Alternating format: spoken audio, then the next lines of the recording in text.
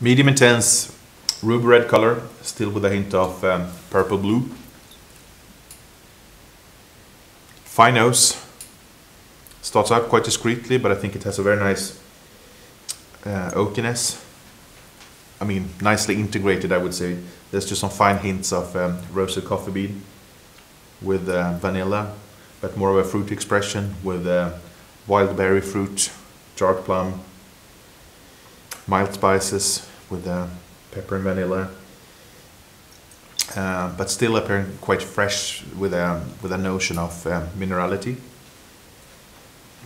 Opening up slowly.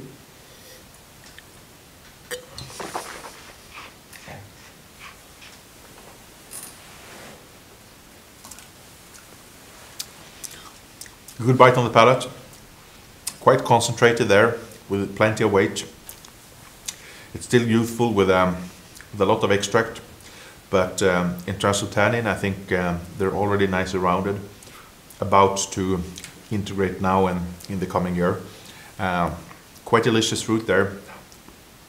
Fairly high ripeness with elegant, rather on the dark fruity side with cassis.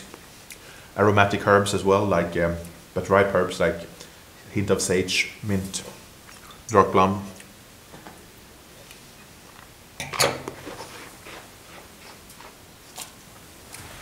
The oak feels integrated on the palate as well. And it does have a very long finish. Keeps lingering with that fresh mineralic bite on the finish. Elegant fruit, fine potential here. Certainly a wine that should go on for quite some time.